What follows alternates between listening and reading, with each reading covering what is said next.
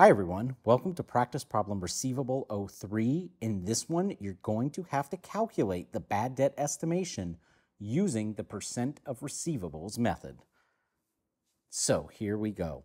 Blue Devil Inc.'s accounting system shows the below information related to customer sales and receivables.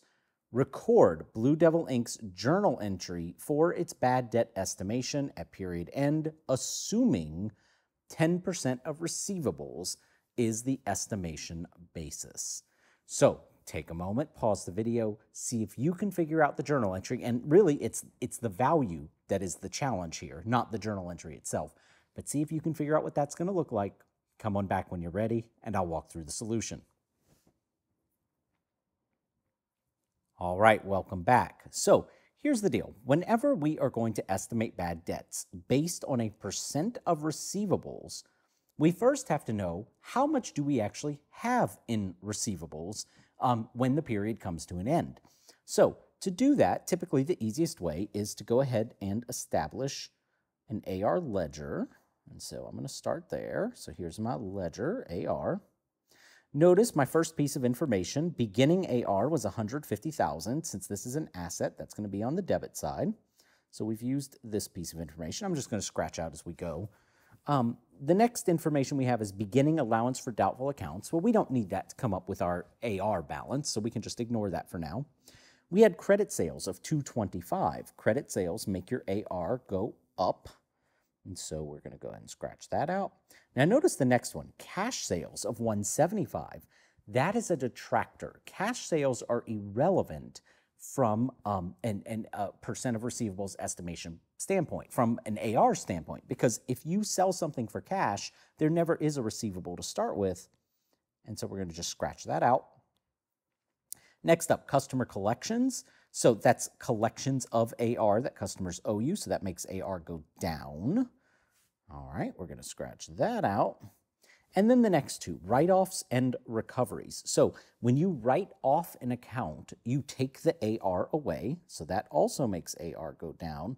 Now, I'm going to, I guess what I'll do for this one is I'm just going to put a little check next to it because we used it for AR, but AR is not the only thing affected by write-off, so I don't want to scratch this one out yet. And then notice next up, a recovery. Now, recoveries actually have a net zero impact to AR, because they impact AR from both directions. And so what I mean by that is when you recover an account, what that means is part of that write-off ends up getting paid. Well, in order to collect the money, you first have to undo the write-off and put the AR back on the books, so debit AR. But then because you're getting paid, the AR is going to come right back off the books, and you'll see that those two impacts cancel each other out. Once again, I'm just going to put a check mark next to that because AR is not the only thing impacted by recoveries, so I don't want to totally scratch it out yet. All right, so that's it for my AR account. If I go ahead and put a total line there, I'll extend this down.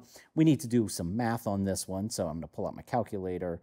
150,000 plus 225,000, scoot this over, minus 275,000. Minus 8,000, and I can just ignore the 2,000s because they cancel each other out. So it looks like I have 92,000 as the ending balance in my AR account. Now again, why did I need that information? Well, we are using 10% of receivables as our estimate for bad debts. So at this point, we take that 92,000 that we end our AR with, we take 10% of that, and that means $9,200 is my estimated bad debts as a proportion of my AR balance. Here's where I often see students make a mistake if they're not too familiar with how to properly calculate percent of receivables bad debt amounts, at least from a journal entry perspective. We know that we have 9,200 of our AR that we expect not to collect. And so often what I see students do at this point is they say, well, when you estimate your bad debts, what you're essentially doing is you are creating an allowance for those bad debts. So you credit allowance for doubtful accounts, 9,200, and anytime you essentially make your allowance go up, you've got to put a corresponding expense on the income statement called bad debt expense. And so, like I said, I'll see students do this typically, and this is actually a mistake because that $9,200, yes, that is the allowance for doubtful accounts that we need in this company. That does not mean that that is what we actually need to record in a journal entry at this time. And so I'm going to go ahead and erase these numbers. And what I'm going to do instead of using that 9,200 in my journal entry is I'm going to say, well, that's the allowance I need when the period's over. So just like I did with AR, I'm going to create a ledger. This ledger is for the allowance. Okay, so allowance for DA. All right, and what I'm essentially saying is I need that allowance to be at $9,200 at the end of the period. Now, notice I put this on the credit side because allowance for doubtful accounts is a contra asset, and so contra assets have credit balances. The question is, how much do I actually need to record in order to get to that $9,200 ending balance? And what that's going to require me to do is to fill out the rest of the allowance for doubtful accounts ledger. Notice we were given the beginning allowance for doubtful accounts balance, $15,000. All right, I can scratch that out. And remember, I mentioned the write-offs and recoveries later on. I said, you know, I'm not going to scratch these out because they affect other accounts. Well, specifically, they both affect the allowance account. When you write off a customer's account, not only do you take the AR away, but you also reduce the allowance because that is no longer an estimate that you need. That came true. And so that reduces allowance for doubtful accounts. So we've used that now. I'll scratch it out. When you subsequently recover something that was previously written off, not only do you initially put the AR back on the books, but you're going to put the allowance back on the books as well.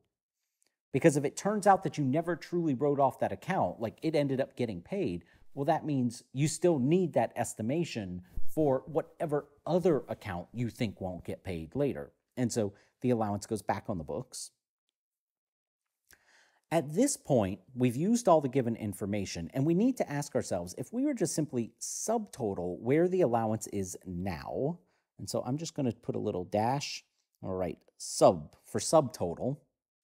We had 15,000, we took out 8, that brings it down to 7,000. We added 2 back, that brings it to 9,000. So our subtotal is a 9,000 credit balance, right? That was just 15 minus 8 plus 2. We need to get to 9,200, so what that is going to require of us is a $200 additional credit to the allowance for doubtful accounts. I'm just getting that. That's a plug that I'm getting by taking the difference between where we need to be and where we are. And therefore, that is the amount of the journal entry that we need to record. Credit allowance for doubtful accounts, 200. Expense it through the income statement. Bad debt expense, also 200. Okay? Now, I am going to hit you with one deviation on this problem. And so what I'm going to do is I am going to copy everything we have here, and I'm going to take us to the next slide. And here I'm going to paste. I'm going to put all that where it goes. All right. Now, on this slide, it looks nearly identical, but there is one thing that changed from the slide before it. And that's what you see here, customer collections. Every other number on here is identical to what we dealt with before, except for customer collections. Instead of 275 from the prior slide, they are now 300,000 on this slide. But what you're going to see is that's going to have a significant ripple effect because, here, let me go ahead and get this sub out of here. Let me get this plug out of here. Let me get these totals out of here. And let's change the one thing that changed in this problem. Instead of 275 collections, we have 300,000 in collections. Like I said, all the other information is still the same, so the rest of it would fall into place just as it did before. All right, in this case, if I bring out my calculator, we had 150,000 in AR plus 225 in AR minus 300,000 minus 8,000. And again, we don't have to deal with the 2,000s because they're offsetting. That gives us AR of 67,000. If we estimate that 10% of our AR is uncollectible, that means we need 6,700 in our allowance account. But notice, and I shouldn't have erased the sub, I don't know why I did. The sub is still the same, 9,000 credit. Notice we have more than we need, right? We're at $9,000 already in the allowance account. We only need 6,700. So in this case, we are actually going to take some allowance away. Specifically, we're going to take 2,300 of it away by debiting allowance, 2,300. So plug. So if we take 2,300 away, 9,000 minus 2 is 7,000 minus another 300 gets us to 6,700. So notice this is just working out the math between the sub and where we need to be. But notice we're debiting allowance, so our journal entry in this case is actually going to flip. Allowance will be the debit, bad debt expense will be the credit, a rare instance where you're actually going to credit an expense account for $2,300. Now, we're debiting allowance because that's what we need to do to get allowance where it needs to be. What's happening here is we had overestimated previously, and now we're basically correcting the overestimation. Well, remember, when we estimated previously, we would have debited bad debt expense. Well, now as part of correcting the overestimation, we're undoing some of that prior bad debt expense. So that's the reason that you see this. It's just something to keep an eye on, that your journal entry, when you're estimating your bad debts, it can flip the other way if you've previously overestimated your bad debt expense. Okay? That's it for this one. I kind of threw it all at you. It's pretty tricky, but once you get the hang of it, they all kind of go the same way. Anytime you see one of these problems, it's kind of rinse and repeat. Make your T accounts, plug all your information, solve for ending AR, take a percentage, plug that as ending allowance, figure out the difference you need. That's your journal entry number. Rinse and repeat for every time you see a practice problem of this nature. So with that said, I hope you found this helpful. Hope you join me for another.